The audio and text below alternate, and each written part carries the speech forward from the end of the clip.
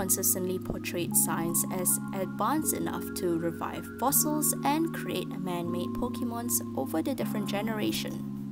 Science plays an important role in helping explain phenomena in the game that is very similar to the real world we are in. So let's start with the premise of this video.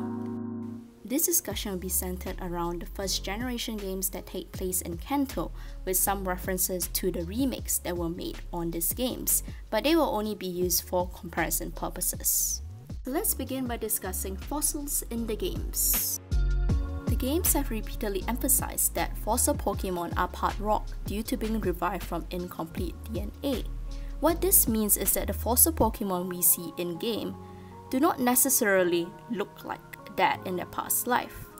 So what this means, or has been heavily implied in the games, is that Mega Evolutions allow these Pokemon to achieve their previous state. This idea of science being able to revive extinct species and creatures is a very common theme present within science fiction, and it's not surprising that Pokemon chose to portray science in this way in the games. The whole idea with the old Ember being revived into a dinosaur-like creature, where have you seen that before? That's right, Jurassic Park, which ties in nicely to our next point, science and corporates. In Generation 1, we're introduced to the state-of-the-art leading technological company known as the Silk Co.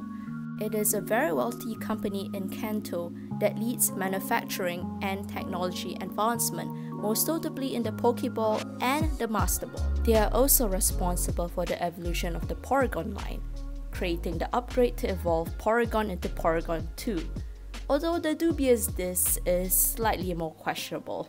At this point, the Silk Co sounds great. They created Pokeballs, they created man-made Pokemon, they are the leading manufacturer in technology.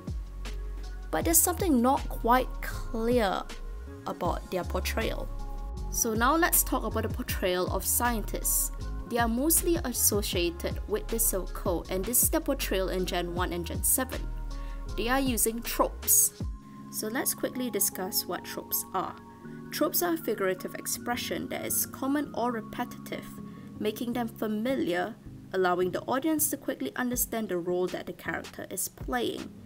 Most importantly, it is based upon a common understanding of that time. At least within the Generation 1 games, the scientists' tropes mostly stuck with the glasses, the lab coat, and them being male. These are common stereotypes that are associated with scientists. They are not necessarily the best representation of science, but it's interesting to note that these together create the impression of a mad scientist.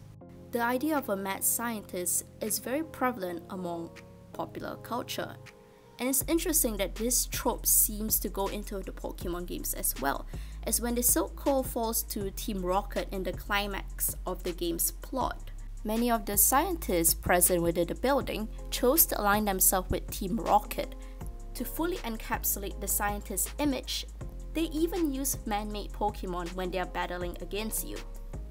With all this in mind, I would suggest that the game portrays a cautionary tale about science. As while science has provided many different advancements within the games, villainous organizations can take advantage of this scientific curiosity in order to further their villainous ambitions.